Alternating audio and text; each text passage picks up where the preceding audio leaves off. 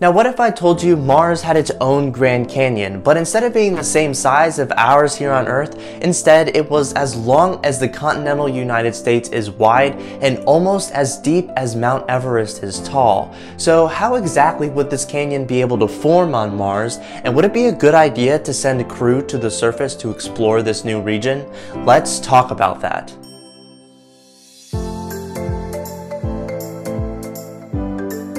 Now this canyon has the name Valles Marineris, which is named after the Mariner 9 spacecraft which discovered it in 1971 and 1972.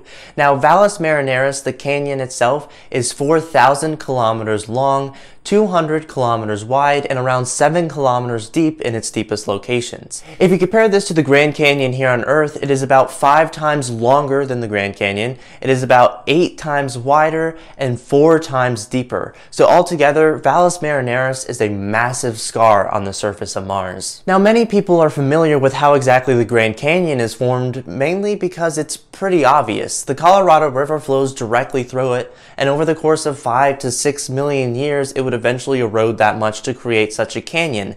However, when we look at Mars, it's not as obvious because we don't see flowing water flowing through it. So how exactly did this canyon form? And some of the first observations did expect that running water at one point did carve out this entire canyon.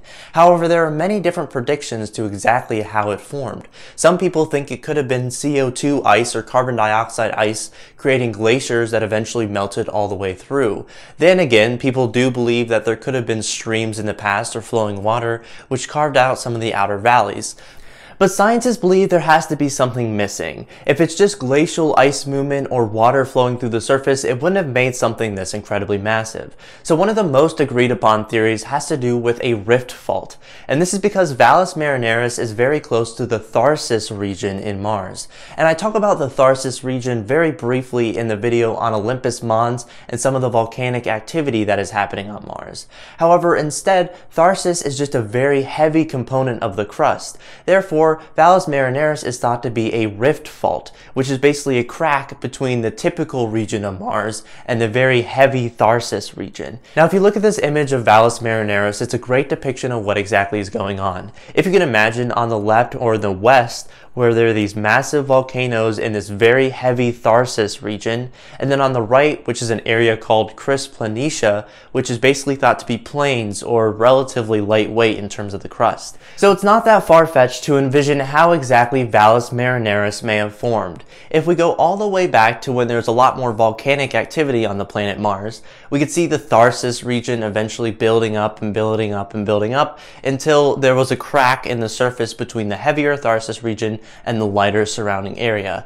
Then, when it was much more stabilized and probably a lot cooler on the planet, liquid water was then present and would flow from the much higher elevations of the Tharsis region down to the plains in the east, which was actually thought to once have possibly been an ocean. Therefore, we have this gradual change over time, carving out Valles Marineris to what we now see or what we now know of today. So as you can probably imagine, if Valles Marineris was in fact formed with some form of running water, we should be able to find something that appears to be dried up riverbeds. And there actually are some locations in Valles Marineris that show this, one of which called Ias Chasma, which is actually shown to show a lot of evidence towards the fact that running water once existed on the surface of Mars. But there also is something called recurrent slope lineae, which is actually running water that's currently on Mars, but not in the sense that you may think of. Instead of maybe a river or maybe even a creek, it's more of just very, very salty water in the regolith itself slowly going down a slope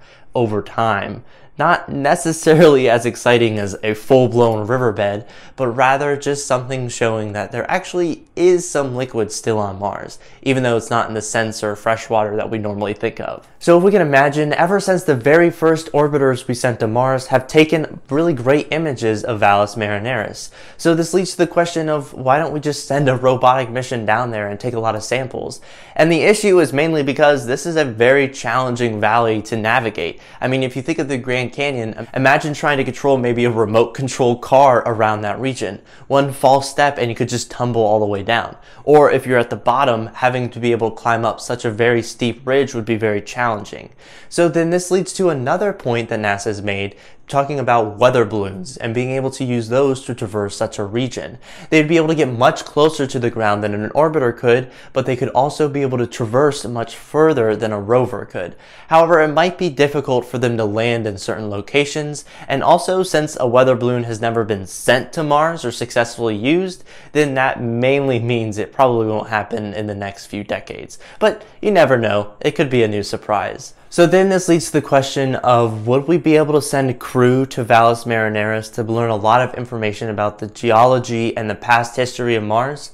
And in fact, it's thought this could be a great location for crew. Now, NASA has this thing called exploration zones, and here they try and explore a lot of different regions of Mars to what would be good for an exploration sense as well as a survivability sense if we were to send crew there.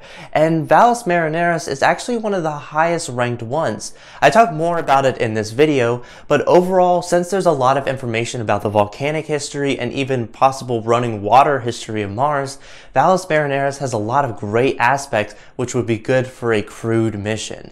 So it's thought that this could actually be the home of future astronauts. So with all that being said, I want to pose the question for you. Would you want to go to Valles Marineris if you were on a crew trip to Mars, or would you rather want to go somewhere else on the surface? Let me know in the comments below. But I want to say a big thank you to those that support me on Patreon and help every single one of these videos happen. But altogether, thank you for watching, and I hope to see you in the next one.